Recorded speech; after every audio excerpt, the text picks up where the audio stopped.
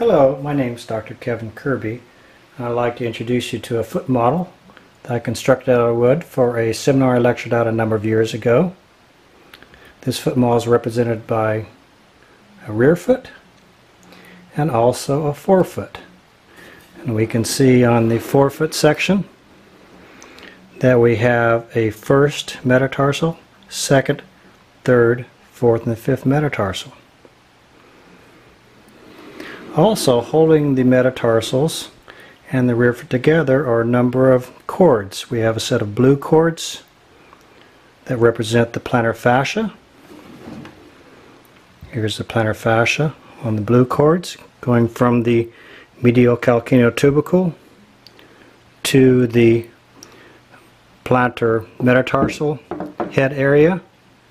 Actually, in the real foot goes to the base of the digits. And also we have these pink cords which represent the plantar ligaments. Here we have the plantar ligaments, the plantar fascia.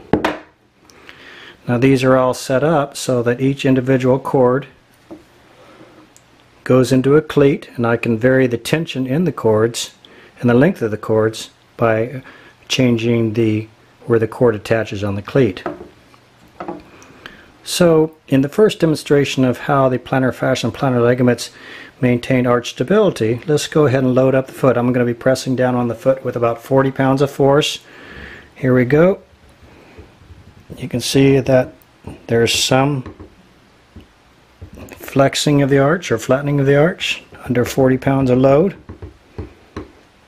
but it doesn't collapse. Let's look at it from the rear. So when I add in that 40 pounds of force straight down, it tends to be stable. Turn it around, do that again, pushing down again with 40 pounds of force. It is fairly stable. What happens now, though, when I take the first metatarsal, plantar fascia,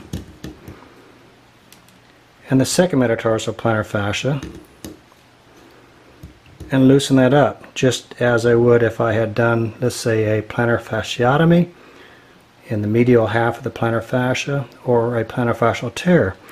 What happens now is that the foot tends to want to pronate.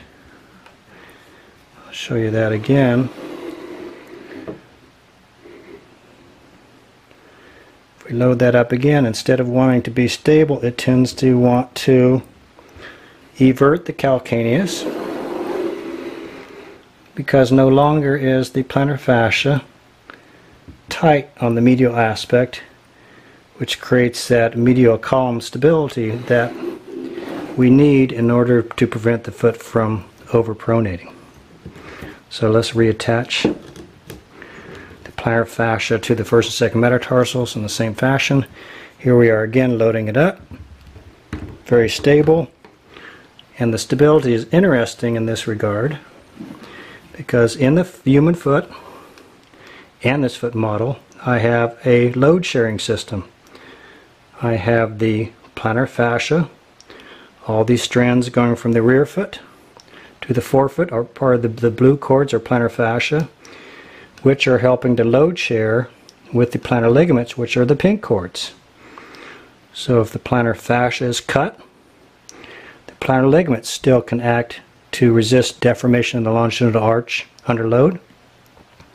And if something happens to the plantar ligaments, the plantar fascia is going to come under greater load in order to maintain the arch. So as these two systems in combination with the plantar intrinsics, the deep flexors and the peroneus longus, which help provide arch stability for the human foot in each step.